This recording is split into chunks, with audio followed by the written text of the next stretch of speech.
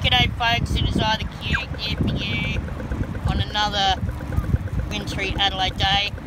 As you know, Anna Blatch here, lovely woman that is a journalist for the Adelaide Advertiser, has roped me in to another photo shoot. Anna, what are we doing here? Today we're doing a promotion for Marvel Comics where we have a set available. There's details in the advertiser about how you can purchase those. They're a great collector's item.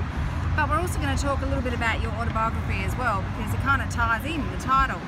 Well, it does, because the title of my book is Superhero, Not All Superheroes Wear Capes. And I believe that. And do you believe that? I do believe it. And we've got a guy that's going to be, well no, we've got a special guest. Groot is here. Groot is here.